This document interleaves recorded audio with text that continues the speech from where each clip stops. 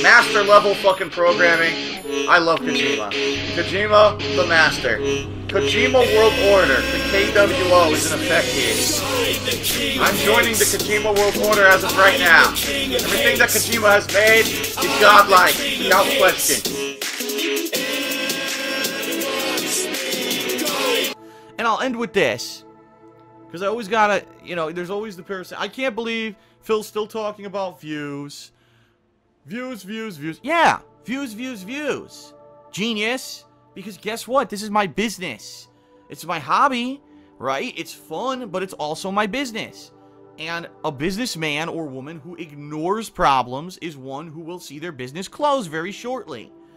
It's funny, because, well, we never used to hear Phil talk about views. Yeah, from 2010 to 2012, when I was at the height of my popularity on YouTube, I didn't really mention views because I didn't need to. If you didn't see anything changing, if it was a big wave of positivity that I was writing back then, why would I ever mention it, you know? These things only come to light as problems when you're a business person who's conscious of what's going on around you, and you have to mention it to your customer base so they know what's going on. Why is Phil not live streaming every day anymore? Because of this stuff going on. That's why.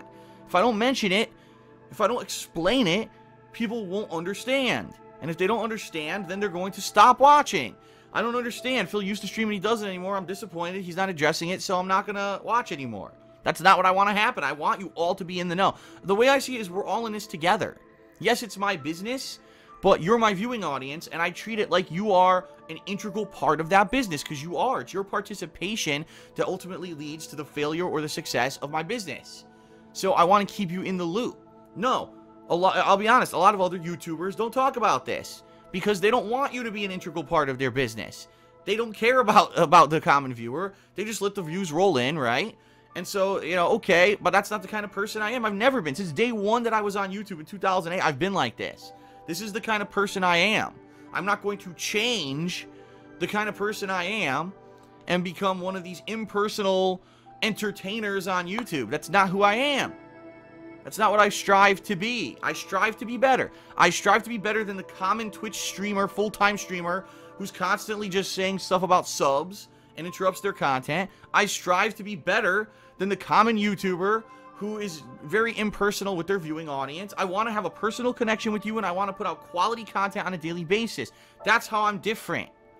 And I hope that people respect that and will eventually be attracted to my content.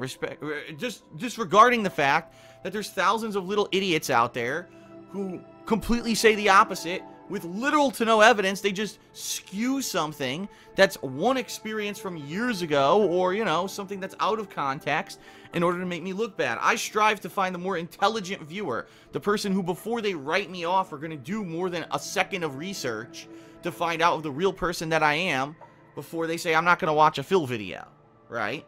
And that's a shame, because you know that the common viewer isn't like that. The common viewer on YouTube is not an intelligent human who's going to do that. They're just going to, I want to jump on YouTube, watch something stupid, and leave. And that's the appeal I used to have before YouTube got flooded with all these gamers. That's the appeal I used to have. Now, not anymore, because now everyone gets, you know, I got to look at the fake guy who's pretending to be scared for 5 seconds because it's a quick laugh and then I'm done, right? That's what they watch now.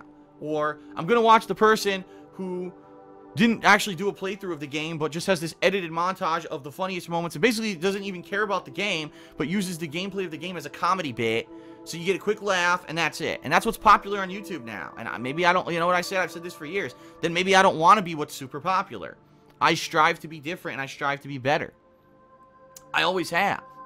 I strive to be an individual, not doing what everyone else is doing. I did this. I did raw, unedited, full playthroughs of games with commentary before most other people did. And I certainly was one of the very few who made them very popular on YouTube before it became mainstream. So I strive to stay true to myself and not become one of these fucking sellouts. Quite honestly, I don't want to be. And I hope that if you're watching this video, you understand that, and that's why you're here. Right? That's why you're here watching, because I'm different. You feel when you watch something, you're seeing something genuine from me. A real person who shares this information, who shares the trials and tribulations of running their own business, who shares these life experiences with you, rather than someone who's just a fucking actor, right? Because that's what a lot of these people are these days. Alright, so now I've gone on a tangent for about 10 minutes. I guess it's time to end this video. Hope you'll check out the continuing playthroughs this week.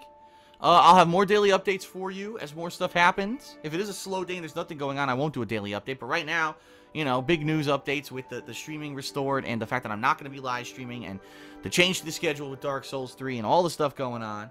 Hope you're enjoying it, and I hope that you will check out the content continuing on until we get to those big releases. Thanks a lot, everyone, and I'm going to get started now with gameplay. Peace out.